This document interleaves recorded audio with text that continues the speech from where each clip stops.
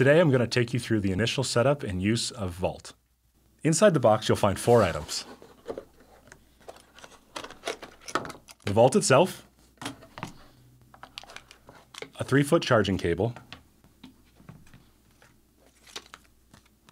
a legal insert, and a quick start guide.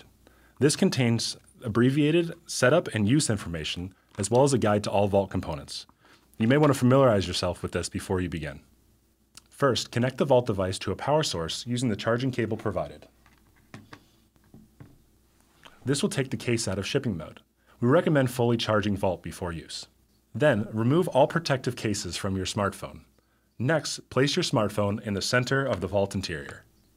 There are 2 audio masking modes to help ensure that eavesdroppers cannot identify the content or context of conversations in the device's vicinity. Standard mode automatically adjusts to cover the entire masking spectrum while using the least amount of battery power. Maximum mode provides continuous masking at the highest power with a significant impact to battery life. Choose your audio masking level and then close the lid. Lift from the bottom of the latch and place the top part on the latch rail. While squeezing the lid and the base together, use the heel of your hand and push firmly on the bottom of the latch until the case snaps closed.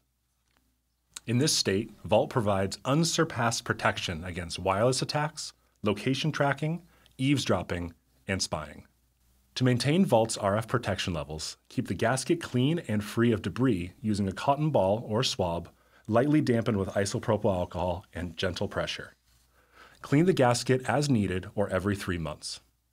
For more information about Vault, visit Provoro.com.